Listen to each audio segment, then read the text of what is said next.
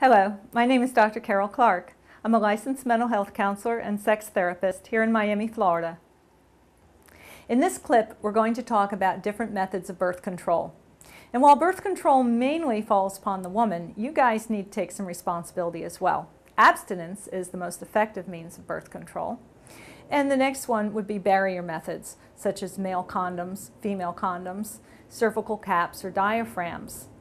Those are some barrier that actually prevents the sperm from reaching the uterus. Then there's hormonal methods, and these fall on the woman.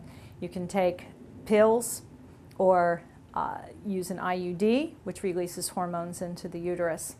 Another one is the calendar method, and this is a natural method that uses a woman's natural cycle to measure when her most fertile periods are.